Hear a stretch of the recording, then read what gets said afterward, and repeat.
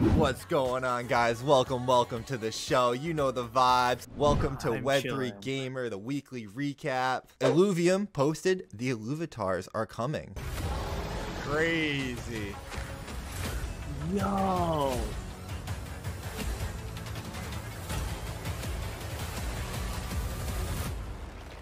So we got Earth from Another Sun. New Battlefield is incoming. I know that you've played Earth from Another Sun, so... Wow. I love it. Really nice, actually. Yeah. Graphics-wise, when you have a very light, beautiful, colorful map, it draws more people, in my opinion. Happy Cryptoween from the Sandbox. Yeah, dude, what? Dude, what? Okay.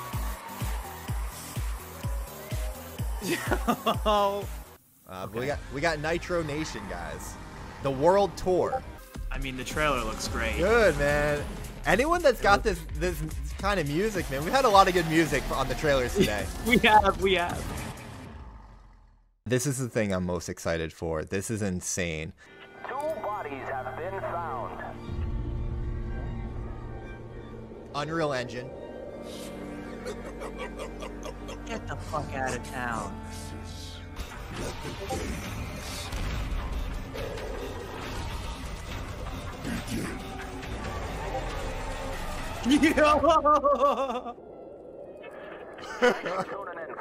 Next up, we got some game updates. Let's jump into those. So My Pet Hooligan, they had their Zuck bot mint, ran into some issues. No, I don't need to give you my social security number again.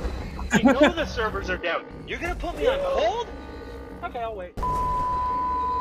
Brilliant marketing. They had an issue with their mint. Servers were down. That's how you crisis manage. That's good PR. Next one from our beloved Metalcore. And I think that there's some updates on some alpha test servers. There's a whole bunch of things that they patched. Shout out to Metalcore. Love to see that progress. Here's an article that we got from Guild of Guardians. The Guild's Treasure GOG active staking. They are going to be doing some rewards. If you're talking about 5 million GOG tokens, you're talking about around $1 million.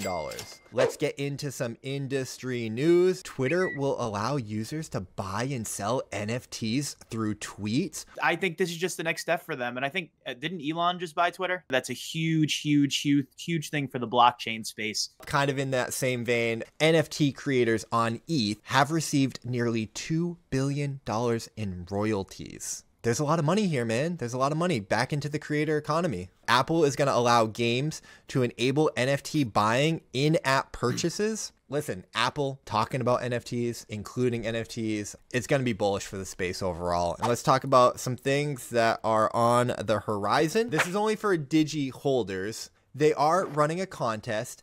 You got to carve your Digi Daigaku into the pumpkin, and the best one is going to win the contest, and their NFT will be featured in the Super Bowl ad. This is from Venture X Gaming. Shout out to them. They actually reached out. They said, hey, we're running a competition. Really interesting things going on in Web3, ways to hustle, grind, get a little bit of extra earnings. So if you're interested in that, check out Venture X Gaming, what they got going on. Fractal EV.io competition going on. Halloween Bash, 10K up for grabs. Earn points for every zombie bot they take out. The event is team-based, so you can either bring a team of 4 friends or be randomly assigned into a team. Shout out to Fractal. Shout out to EV.io. Also running a Halloween Bash. They got 15K up for grabs. $500 for first place. Guys, if you're playing Undead Blocks, trying to make some money, pull up to these games and get some of their prizes. You know what I'm saying? Tell me about the Astra Fight Rush update. We're going to be able to go in November 4th, 12 a.m. It's going to be a competition. There's going to be leaderboards. We're going to be able to go in, fight Space Pirates, mining the Astra Fight, and the more you collect, the more you earn. First 5 people to win, sit and goes. Looks like Ice Poker Decentral Games. It's their 1-year anniversary. So they're doing a tournament to celebrate. First 5 people to win are going to get 2K in DG, which it's like $100. So a lot of stuff going on, guys. Love you guys. Hit us up on Twitter. You know, we're like super reachable always. Hi, guys. We love you. Much love.